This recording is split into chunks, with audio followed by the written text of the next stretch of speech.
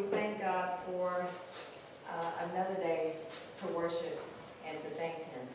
Our call to worship will be just a little bit different. And growing up, my grandmother said this song. My grandmother said this song. Growing up, my mother made my children learn this song. So I believe all of you know it, so let's just say it together. The Lord is my shepherd. I shall not want. He maketh me to lie down in green pastures. He leadeth me beside the still waters. He restores my soul. He leadeth me in the paths of righteousness for His name's sake. Yea, though I walk through the valley of the shadow of death, I will fear no evil, for Thou art with me. Thy rod and Thy staff, they comfort me. Thou preparest a table before me in the presence of my enemies. Thou anointest my head with oil. My cup runneth over. Surely goodness and mercy shall follow me all the days of my life, and I will dwell in the house of the Lord forever. Let us pray. Thank you, God, for assuring us that goodness and mercy shall follow us all of our days, that you are always with us, and that you will never leave us. Now help us to prepare our minds, our hearts for worship. Let us not be distracted. Let us not think about things that we can do nothing about at this moment.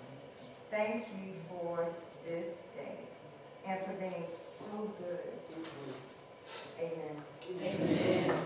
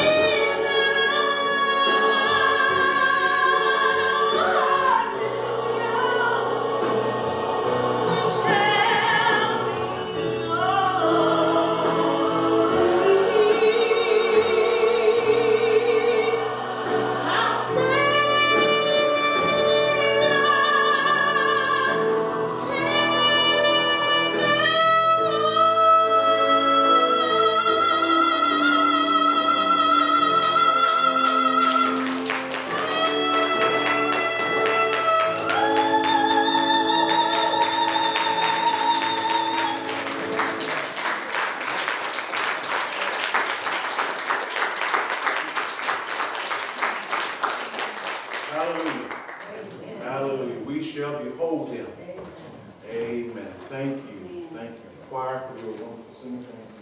Thank you, Sister Lewis, for that wonderful solo. Holy, holy, holy is our God. Can you imagine what it will be like to behold him, to be in his presence? Y'all think Sister Lewis just sang. Just imagine being in the presence of the angels and all of the saints in heaven. That multiplied times millions and millions. Being in the glorious presence of our great God. Amen? Amen. God is holy, holy, holy. Just thinking and basking in the glorious presence of God even now. Hallelujah. Hallelujah. Hallelujah. We welcome our online family to Westminster Presbyterian Church. Thank you for joining us in worship today. For all of our family who are gathered here in worship, we praise God for your presence. God is so worthy to be praised. As I look around the room, I see our freshman sophomore, Kennedy. Glad to see you, Kennedy. She's back on TSU. We praise God for the completion of that first year of college and now sophomore. See Mama raising her hands in praise. Amen. Thank God for you and how God is blessing you in your school year. For all our church family, thank God for your presence for all over here. God is so good, amen, and worthy to be praised. I invite you to join me in the book of Romans, Romans chapter 6. We'll be sharing God's word for the passage of Scripture. Romans chapter 6. Verse 4 is our key verse, but I want to read verses 1 through 4 in our hearing. Romans chapter 6, verses 1 through 4. I'm reading from the New International Version of the Bible. And the Word of God reads, "What shall we say then? Shall we go on sinning so that grace may increase? By no means. We died to sin. How can we live in it any longer? Or do you not know that all of us who were baptized into Christ Jesus were baptized into his death? We were therefore buried with him through baptism into death, in order that just as Christ was raised from the dead through the glory of the Father, we too may live a new life. A new life. Because he lives, I have new life." Let us pray. Father, we thank you for your Holy Spirit abiding with us, for your sweet presence with us even now in this moment of worship. We ask, oh God, that you'll speak afresh to us through your holy word. Strengthen each believer, and God, if there's anyone who does not know you as Lord and Savior, use this preaching time to draw them into savoring relationship with you. We pray this in Jesus' name. Amen. Amen. Paul, in these verses of Scripture that I read, starts off with a rhetorical question in some way. Shall we continue in sin that grace may abound? He's speaking to believers. He's speaking to followers in Jesus Christ. He's asking them a question. Shall you keep on sinning? Keep on doing things that are contrary to the will and purpose of God? And the answer is a resounding no. God forbid. And emphasizing Old King James. And this idea, this concept, is important for this fact, he says, because you have died to sin. You're dead to sin. And he goes on giving this image, this picture, that was something that the people of that day knew of. Coming from the old Jewish tradition, when those who came into the faith, and when they would go through ceremonial washings, they would go to the mikvah, the baptismal purpose to, one, represent their cleansing, and the newness in their walk. Paul, as all believers of that day, following the instructions of John the Baptist and of Jesus, they would be baptized as a symbol of their new life, dying to sin, being immersed in the water, representing the death to sin, and coming up from the water, the representation of the new life. It is the idea that was painted in that baptismal image, the idea of death to sin's control, and being raised up to live in the newness of life. Since we have died to sin's control, Paul emphasized, we can't keep on living the same sinful life because it is in direct contradiction to the reality of our newness. Paul speaks to the church of Corinth in the book of 2 Corinthians chapter 5, verse 17. He says, therefore, if anyone is in Christ, he or she is a new creation. The old is gone and the new has now come. In his teachings in the book of Romans, as well as in Ephesians chapter 4, Paul emphasized that we are to put off the old man, the old woman, and put on the new man, a new woman. That the reality as followers of Jesus Christ, our life in Christ has now become new. And the resurrection of Christ, because he lives, you and I are able to live this new life in Jesus Christ. We're able to put off the old man, the old woman, and now put on the new man and new woman to walk in the fullness of the calling that God has for us. For our Lord and Savior said that he came to give us life and life more abundantly. And that's part of the new life that we have received in our walk with Jesus Christ. It first happens, this walk in new life, because our life now has experienced this one thing first, that sin life has been severed. The sin life has been severed. The grip of sin has now been severed. Sin's grip that once had a hold on us, where, speaking the language of Paul, that we were dead in trespasses and sins, which paints this picture that we were out of control and that sin held us tight and drug us wherever sin wanted to take us. We were led away by the lust of our flesh, the lust of our eyes, and the pride of life. We were drugged. We were following sin's pull and tug with willful surrender.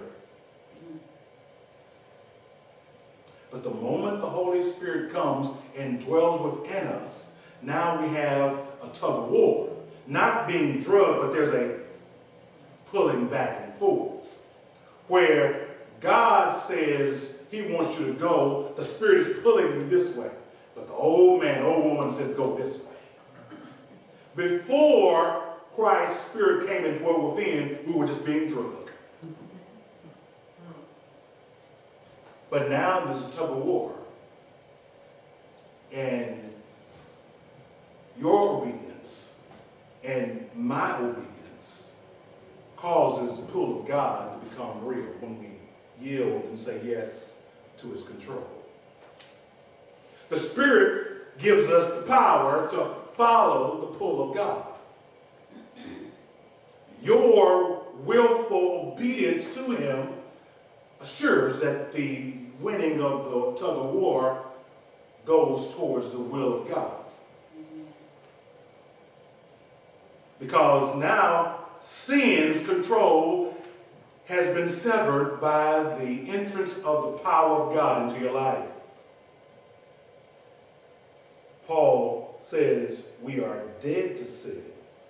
How can we live in it any longer? Sin's grip. Sin's grip. I was thinking as I was meditating on this sermon. Now, reality is we have some of those sinful urges and desire. Again, the tug of war is still going on. Sometimes we allow sin to pull us one way. I remember myself. I did not always have a clean mouth. And if you push me the wrong way right now, something might slip. The spirit is not fully under control. I'm being real, I'm being honest. But I guarantee you, 18-year-old Jerome is much different than 52-year-old Jerome. Because there was, I would say it, I would let it come out. Yeah, it will come out. I recall as I was thinking, don't move on from me. But I was preaching, these are early years of preaching, but I was also, as now I'm a school teacher. I was playing basketball. I was young then, right, with my students. I took off my shirt and I was on my t-shirt playing basketball on the court. This is in Albuquerque. One little young man got his finger cut some kind of way, and he walked over to me and wiped his bloody finger on my t-shirt. And I said some things that I shouldn't have said. And the young man who was in the who was playing, who actually wiped the blood on my shirt, his response was, "Ooh, Reverend Bell cuss."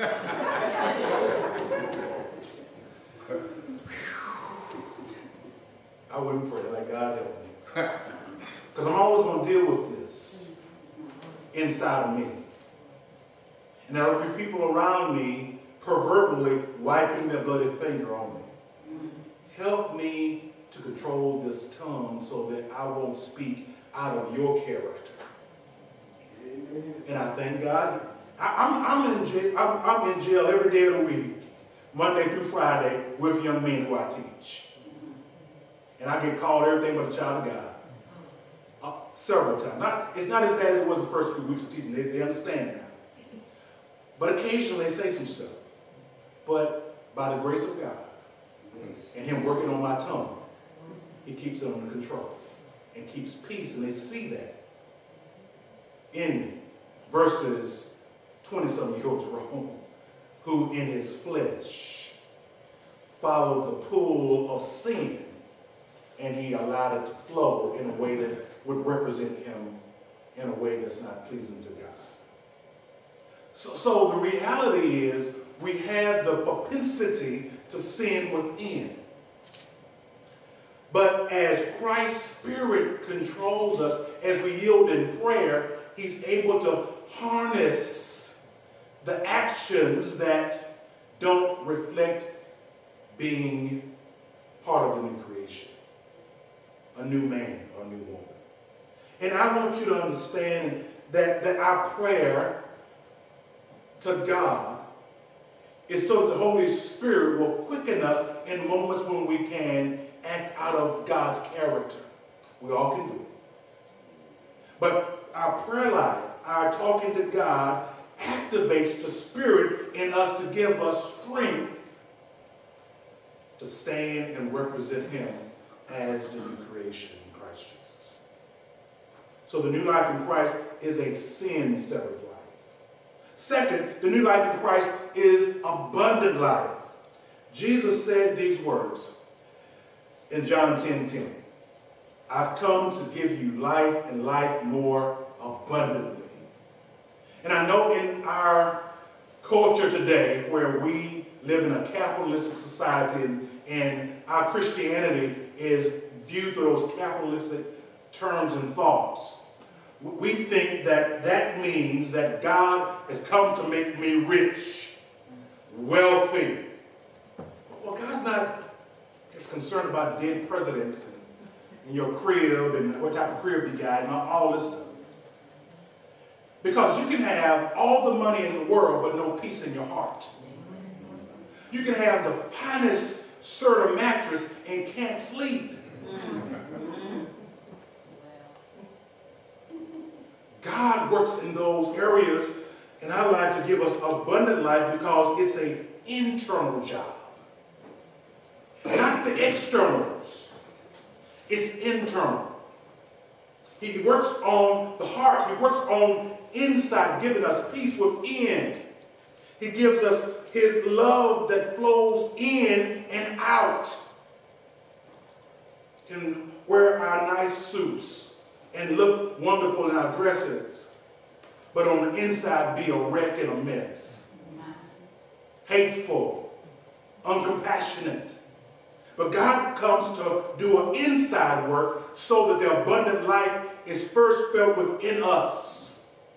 That the peace of God controls our heart. That the calm of God keeps us in situations where others are losing their minds. New life in Christ is abundant life.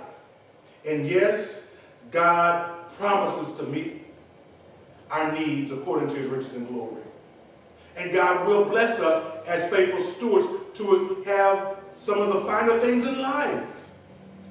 But that is not the sum of abundant life. It's a life that's rooted in Christ and Christ's Spirit living in you, giving you the joy, peace, righteousness of the Holy Ghost within. And that is what God wants us to have as believers. He wants that life of abundance to be seen in the way we live, the way we give, the way we interact with our family and friends, so that they say of you, that's a loving brother, a loving sister, a kind, compassionate sister, a brother. That the abundant life is seen in our relationships. Jesus said that people will know that we are his disciples by our big houses and cars. No, by our love. By our love. And that's the true sign of new life in Christ and abundant life, when the love of God is seen and manifested and flowing from our lives. New life in Christ is a sin-severed life. New life in Christ is abundant life. But finally, new life in Christ is eternal life. Eternal life. The Savior's grip on our lives allows us and gives us the guarantee that we will spend eternity in the sanctuary of God forever. The Bible teaches us, for the wages of sin is death, but the free gift of God is eternal life in Christ Jesus our Lord. Eternal life. Eternal life. Paul spoke about the, shall we continue in sin that grace may abound? God forbid. Sin's end is death. For the wages of sin is death. Separation from the presence and power and the love of God forever. But with our relationship with Christ, he brings us into a place of peace and forgiveness, so that our sins are covered by his blood, reconciling us to God, so that we're able to experience life and not death. Life in the sense of an unbroken fellowship with God that starts here the moment that you and I come into relationship with God. We're connected. We're in the palm and the hand of God, and no one can pluck us out. And the peace of God comes and dwells within the person of the Holy Spirit that keeps us and empowers us to live a life of obedience to God. Our Lord and Savior Jesus Christ took our sins upon himself. He who knew no sin became sin for us, that we might become the righteousness of God. Jesus did that on the cross. He took all of sin, that which leads to death, on the cross, on himself, for you and for me, and for all of humanity who are willing to put their faith in him. He took the brunt of God's wrath and experienced it all on the cross. That God, even in himself, said, my God, why hast thou forsaken me? Because he took all of guilt, shame, and in grip of sin upon himself on the cross, took it all. The wrath of God, in that moment of separation from God, he took it in order to bring us into relationship, to experience life and not death. Eternal life in Christ is not just by and by in the sky. It's here and now, experiencing the power and abundant life that Christ offers for you and for me. It's right now, knowing that there is nothing that can separate me from the love of God. There's nothing that can separate me from his power and his presence. Wherever I am, he's there with me. I can cry out to him and he hears and he responds to me. That's prayer. And I can talk to the one that said, let there be, and everything that was not came into existence, and he speaks to me. Little old me, when he created all the worlds, the universes, and he created everything. But I am able to have a personal conversation because he is my Father, my Savior. In my eternal life, the security that I have right now is that which will keep me forever and forever and ever and ever and ever and ever and ever. And you keep on adding some more evers after that. Eternal life. That I'm secure in his holy presence. And the moment that I transition from this world, I'm in his presence. Welcome into his presence. As his beloved son, as his beloved daughter, he welcomes us. And what a blessed assurance to live each day, no matter what I face, no matter what I go through, that the reality is I am with Christ. And Christ is with me. And we are connected forever, and he welcomes me. And as we come to this table later today to celebrate communion, it is a reminder that we are welcome to the table. With loving arms, Christ welcomes us because he paid the price by shedding his blood, which represents in the wine that we would drink, in the cup that we would drink from. And his body was broken, the bread which we would eat. He opened wide his arms, stretching them out on Calvary as an invitation to all for eternal life through Christ. Father, we thank you for new life through Jesus Christ. We thank you that you died on the cross, you were laid in the borrowed tomb, and on the third day you rose with all power in your hands, so that we who put our faith in you can die to sin's control and be raised fresh to walk in new life today by your power. Thank you for new life in Christ. And God, I pray that as we are listening to your voice now, that every believer under the sound of my voice surrenders their life to you in obedience to experience the fullness of your power today.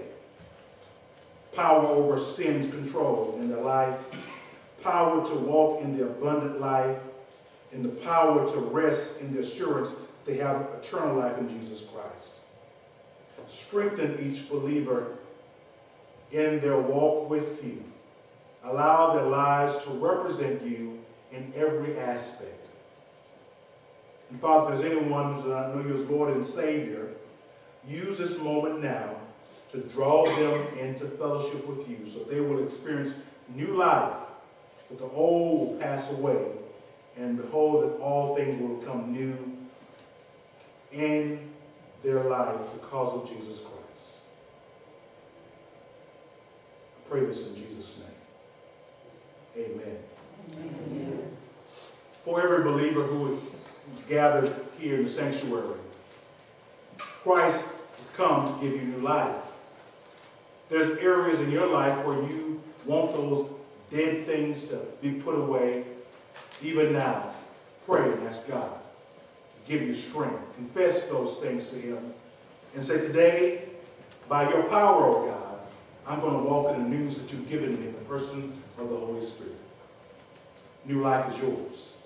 If there's anyone who is not a believer in Christ, we offer Christ to you. Come and give your life to Jesus Christ.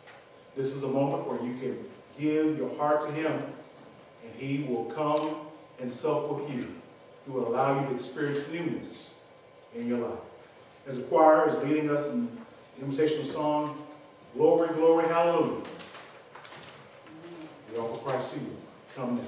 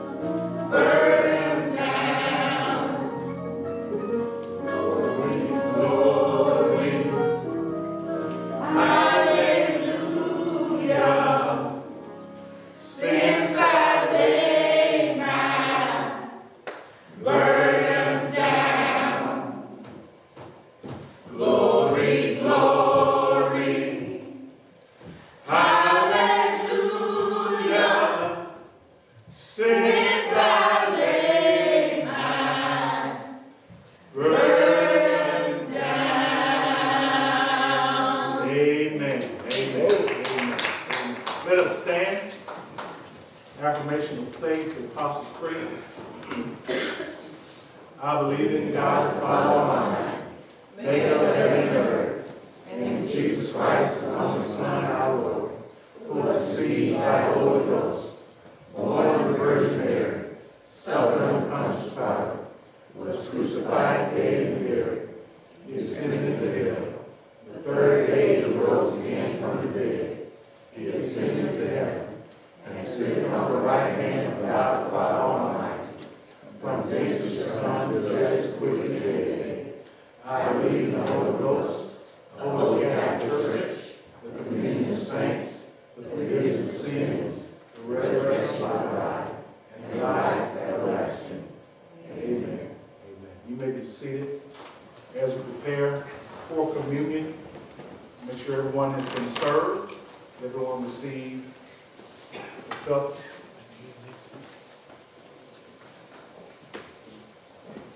Has everyone received? Amen.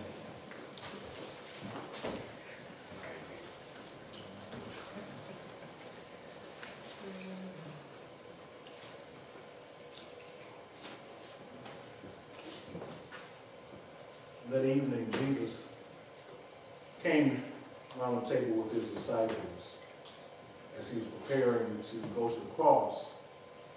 He took that season of Passover and He gave it a new meaning for them, connecting what was for them a normal celebration to something that was to be a life-changing event for the entire world. They would normally take bread in the time of Passover, but Jesus took it and He said this was His body that was broken for them. And He took the cup, which was normally part of their celebration, the wine, and He gave it a new meaning. He said this was my blood that is shed for you. Allowing them to see that what was going to occur in the forthcoming days, that His death on the cross was to connect for them the meaning of the Passover lamb in a new way. That He was that lamb. His blood was to be shed for the covering of their sins, just as the blood was put on the doorposts and the death angel passed over. And all of those who were in the house, they did not experience the death because of the blood. As believers in Jesus Christ, His blood covers us. Not only are we able or exempt from death, we're given eternal life, but we're given a new found connection and relationship with God, abundant life, to have communion with God and fellowship with God, to walk and talk with Him in a place of intimacy and closeness, be around the table, welcome.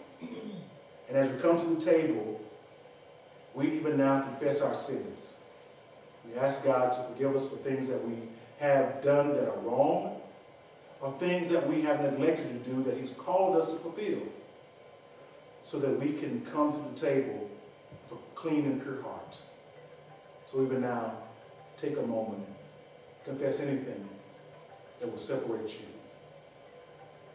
keep you distant from God.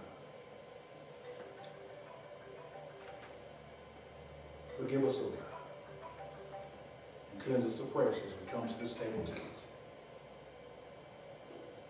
Lord, we bless this bread that represents your body that was broken, and the cup which symbolizes your blood that was shed for us on our behalf.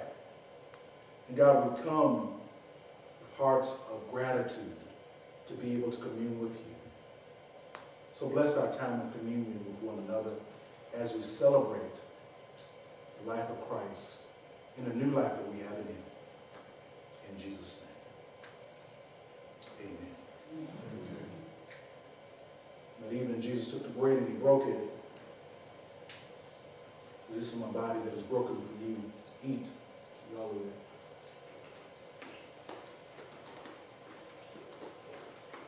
He took the cup. He said, drink this. This is my blood that is shed for the remission of sin. Drink you all of it together.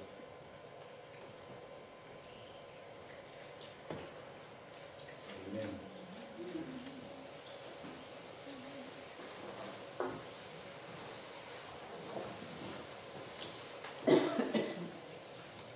Now we have our recognition of our friends and visitors and announcements. Oh, I'm skipping my prayer time. Thank you. I'm jumping ahead of myself. Thank you. Keep me straight. Prayer time. We want to allow you to share prayer requests you have. We share these requests not for the purpose of just saying it, but for the purpose of encouraging you to pray. Thank you, sir. Pray throughout the week for all of our requests. We definitely continue praying for trustee Jeannie Hendrick, praying for her and her family. Continue praying for her strength. Pray for our brother Courtney, who just laid to rest his grandmother and this past Saturday. Continue to lift him up and his family, Lewis family. Ask prayer for Sister Tina Wilson. Continue praying for her.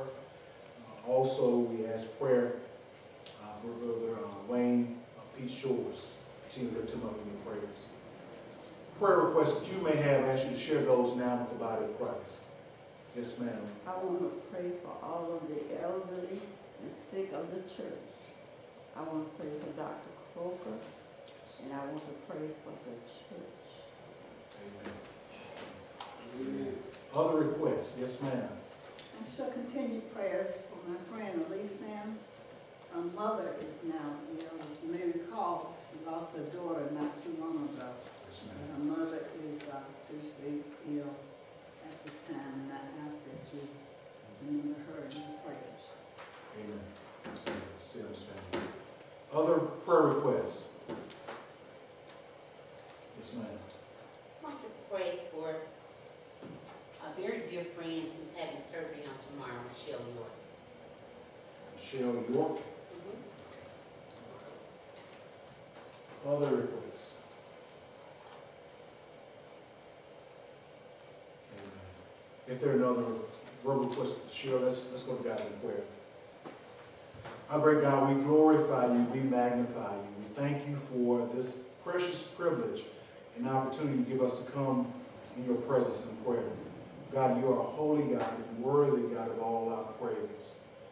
God, we thank you for the beauty of this day and how you've drawn us to come together in the house of worship on this first Sunday of May.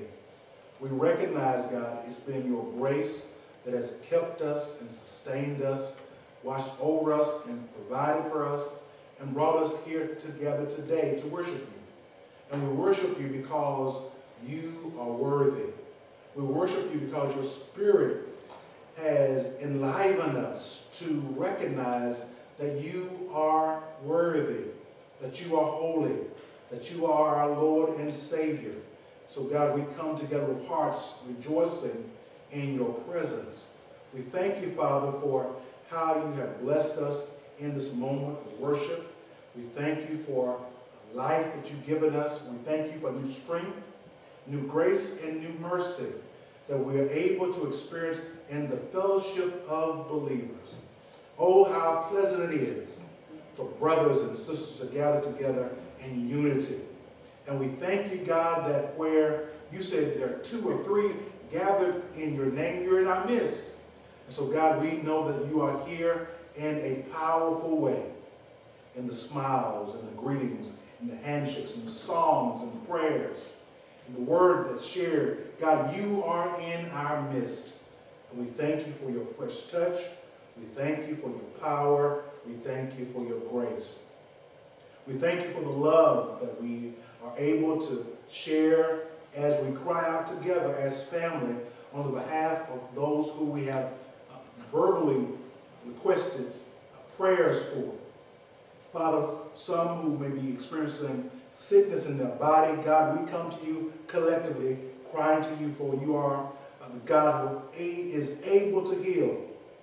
You have all power, and we trust in your healing and keeping grace for our family and our friends. For those who experience loss in their life, God, we come to you as the comforter, the one who provides all comfort. Touch hurting and grieving hearts in the name of Jesus Christ. And Father, we come seeking your continued wisdom and direction for the church, for Westminster Presbyterian Church, for those who are in leadership position, for every believer. God, allow us to have a renewed sense of call on our lives, a renewed sense that we have been saved to be your mouthpiece, to be ambassadors for Christ in our families, in our communities, workplace, school, wherever we may be, God. Empower us and strengthen us to be faithful witnesses of Jesus Christ in word and in deed. Use us, oh God, to be a change agent in this community, in this city, through the labors, through the giving, through the prayers of these, your saints of Westminster Presbyterian Church. And God, we know that you'll be glorified in all that is said and done on your behalf. So empower us, oh God, to go forth in your name each and every day. We give your name glory, honor, and praise. It's in Jesus' name I pray. Amen. Amen. Amen.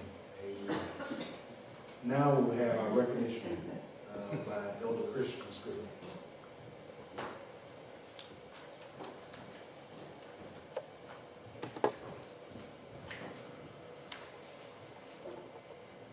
We have had, well, some people sing to you, some people sing for you, when you sang through us today. So thank you for that. Amen. And Reverend Bell, you preached a wonderful word, and we appreciate you and the gifts that you bring, but also an obligation of worship is to give. So please drop your offering in the envelopes in the offering plates in the back, or for those who are online, or even if you're in the sanctuary this morning, you can give your tithes and offerings electronically. Happy birthday, May Sullivan. They're listed in the bulletin. One particular birthday that I'm very fond of in front of us today. And I'm also proud that little birthday celebrant has an internship this summer at Altec Industries and the distribution plant as a mini engineer-ish. Okay. She will be earning her own money this summer. We have another TSU Big Blue graduate. Eric is home. Hey, Eric. So it's interesting to see how our circles keep continuing. So, let's see. We will be preparing for graduation Sunday in June. Is that correct? More details to come. I know there's one particular graduate's mother, I won't name, who is sitting in the choir. Mother's Day is Hat Day. Take out your hats and let's have a tea party on next Sunday. We will be in the sanctuary next Sunday at 11 a.m. The flowers, the beautiful flowers, if you want to know, have been donated by Jefferson State Community College. That person who works at Jeff State may or may not be sitting in the sanctuary. And we will distribute those after church. Okay, so don't make a mad rush. We will give those out after church today. Matthew 25 food giveaway. I believe the festival will be rescheduled. Is that right, Ms. Taylor? Yes. Okay. We don't have a date yet. Is that right, Ms. Taylor? Yes, we have reserved equipment for all of our rental stuff, but we have not approved it, so I won't announce it yet. As a good Presbyterian, we will wait until it's been voted on for the date. But the Matthew 25 food giveaway has been rescheduled for Thursday. On Thursday, May 18th, 2 until 4 p.m. Thursday, May 18th, 2 until 4 p.m. Are there other announcements?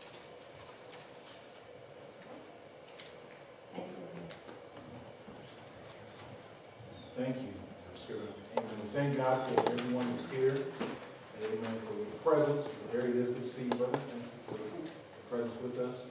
It's so wonderful to see everyone who's here today. God is so good. Amen. And worthy to be praised.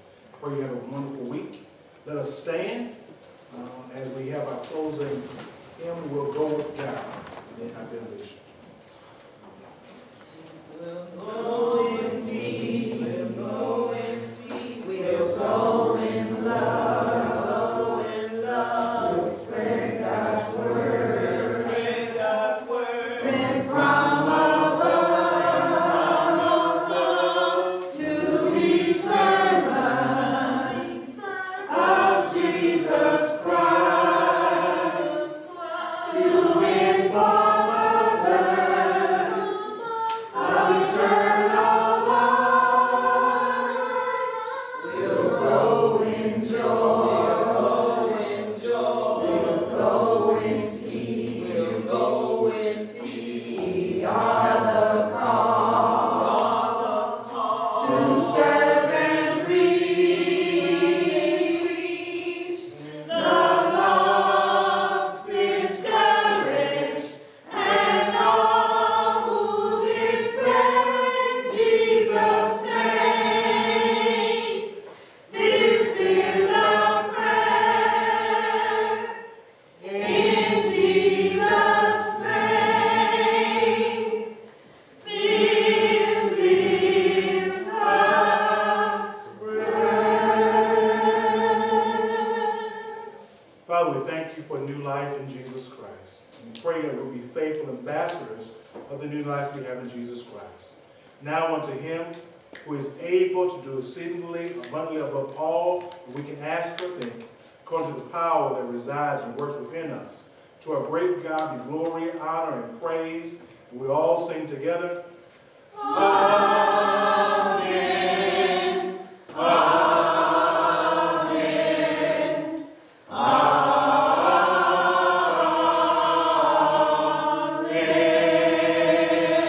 Amen. God bless. Love you all. Have a wonderful week. Thank you all.